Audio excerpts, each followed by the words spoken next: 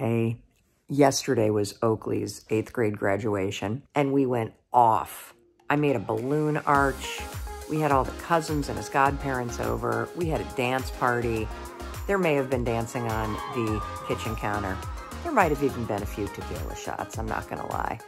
So I didn't set an alarm. I woke up late, very groggy. It was the smell of bacon that the kids are cooking that woke me up, and I can hear them talking, and I immediately felt overwhelmed. And so I want to share a little trick with you that you can use if you wake up and you feel discombobulated, behind the ball, a little overwhelmed. It's the 3 W's.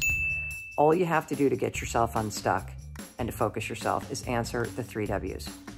What's one thing that I need to get done today that's important to me? By when do I need to have it done? And who can help me? You answer those 3 questions, you have a roadmap to getting yourself unstuck.